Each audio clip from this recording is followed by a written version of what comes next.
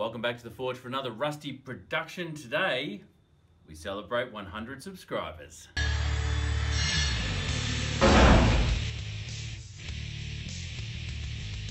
Talk about humbling, 100 subscribers. When I started this channel, I thought it would be great to get 100 subscribers.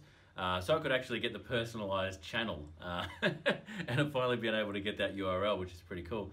But I had no intention of making this channel for this purpose. So I thought I'd just make this quick video as a bit of a thank you to all of you who have subscribed, and a quick hello to any of the new subscribers too, to sort of get an understanding of why I do what I'm doing on this channel. So to sort of tell the story, I have to go back a little bit. Right now in this channel, I'm doing novice blacksmithing. I'm learning how to blacksmith from absolute scratch. I'm not a handy individual. It is certainly not something that I do for a living. This is something that's completely new to me and a complete hobby. I've only been doing it really for 5 months now. And in that time, I've done everything from learn to weld, from like have never welded before, to learn to weld, welded and put together my own forge. Created my own anvil, which was amazing. Haven't really even done much in the way of grinding before, but was able to grind down steel to create a sort of a mock anvil, then something I've been able to make all sorts of things on. And have literally been learning the process from scratch, making mistake after mistake, and having all the people in this YouTube community actually contribute to helping me get better. And I actually think that I'm slowly getting better. But that doesn't matter. This is something that I think that is going to take me a lifetime to master, and I don't intend to master it. It's just one of these things that I think I'm going to love enjoying the process of learning throughout my entire life. So in other words, I've really taken to this thing called blacksmithing. And there's probably a reason why I got into it, and I thought that's what I'd share with you quickly today. So 2 years ago, I had a bit of an operation scare. So I got really sick, went into hospital. They said I should be fine. They had this thing called diverticulitis, and they thought, well, maybe it's that playing up, but you know, it's not a big deal. You're a young guy, you're under 40, and so it shouldn't really be that much of an issue. And so they sent me home. I left the hospital. And anyway, 5 days later, I hadn't consumed any food and water for about 7 odd days. And my wife, smart woman, dragged me back into the hospital and actually made me wait in the admissions area for about 8 or 9 hours until I was admitted. Not a fault of the hospital in particular, like it's just something that they missed, but I had a perforated bowel, which means basically a hole in my bowel. And I was pretty crook. So they said that they were going to operate and they were going to take it all out, and I was going to have a colostomy bag and take 6 months to get better. And inch by inch, I slowly actually recovered over the next 24 hours, and I didn't have to have that operation then and there. But it was a bit of a scare, and it was just staying in hospital over that time that you're up in the middle of the night at 2 o'clock and you're listening to 90-year-old plus women that have got dementia screaming out for their mothers, just sort of really stuff that makes you think about what else am I doing. Like, I've got a good business, I've got a great family. I actually do marketing for a business. I'm not sure if any of you are aware of that, but it's not hands-on stuff. And I'd always had this idea of creating legacy, like what am I going to leave behind? And before it was business, and then I've got kids, and now it's sort of more about the kids. But I really was missing something, and I didn't know what it was. So anyway, I started this search, and while I was starting this search, I actually did have to have the operation. So I did have to have 30 centimeters of my bowel out, major operation. I've now got a C-section scar. I've got all these scars around my stomach and stuff as well. But it was a bit of a freak out, and something that happened before I was 40, so it was something surprising. And so yeah, it did. The whole process, that whole sort of year and a half, made me really rethink what I was doing. And so I started looking, and I'm looking for hobbies, and I'm looking for this thing and that thing and what have you. I did a little bit of electrical work,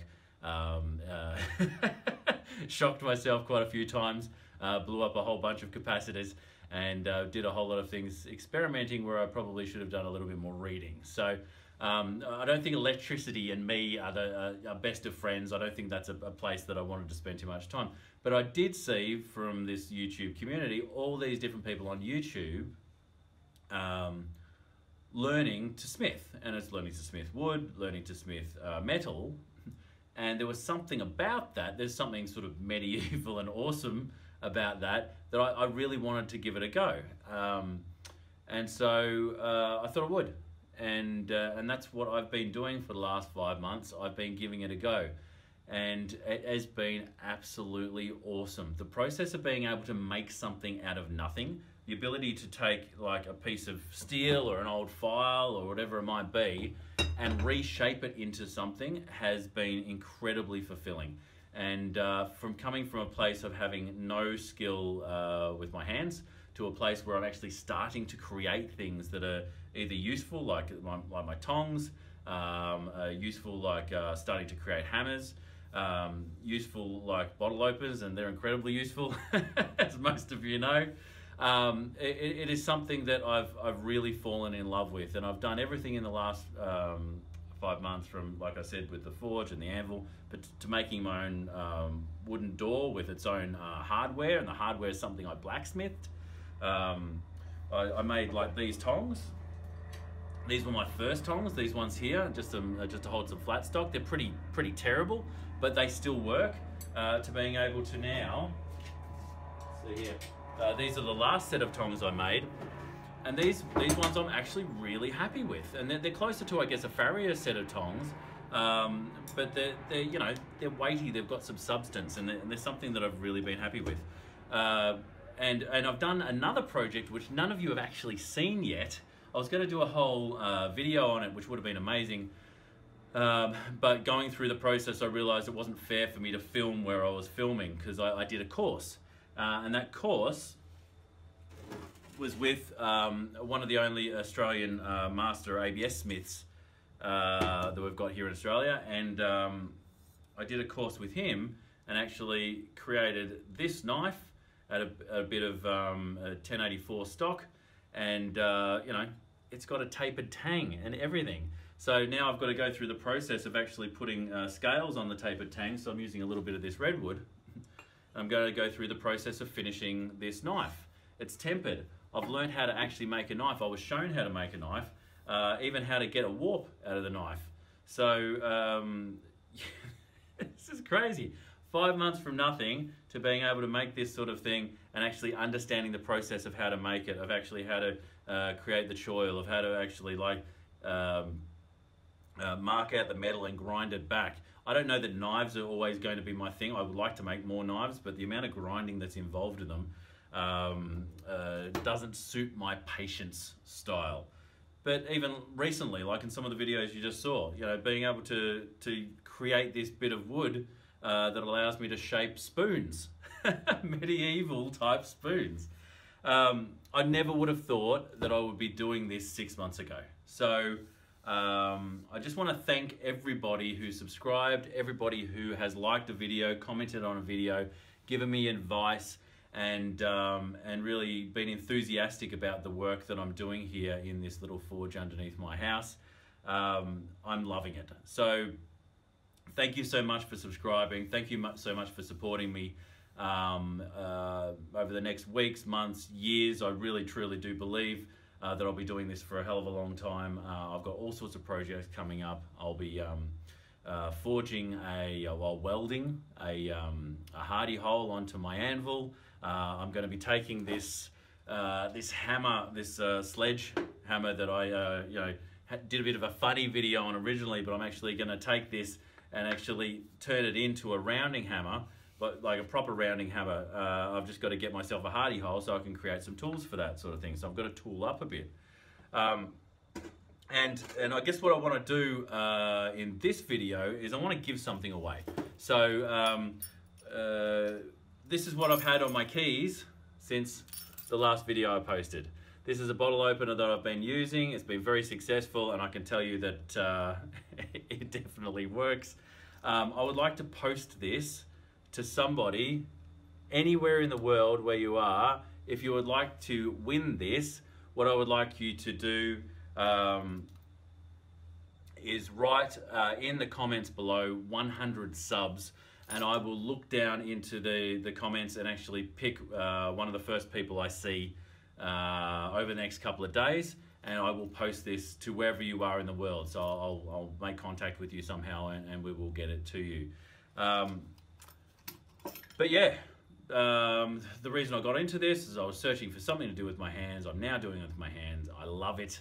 I still do my day job, obviously, within the marketing. I come home, I hit metal, I get hot, I get sweaty, and I create awesome things out of not nothing, because the metal exists, but I'm able to take just solid pieces of metal and turn them into things that I can now use to make other things, and I'm just loving the process. So again, big thank you to everybody. I appreciate your support. If you like this video, obviously like it. I'm going to keep saying that sort of thing.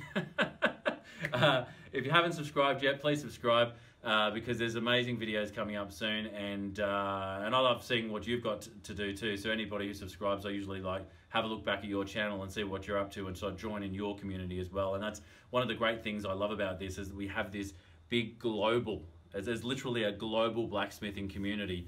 And whether you're at the top of the tree and you're a master smith, or whether you're literally just starting at the bottom like I am, it is great to be part of this and enjoy the process of growing and learning with every single one of you. So thank you very much, and I'll see you next time. Thanks so much for watching.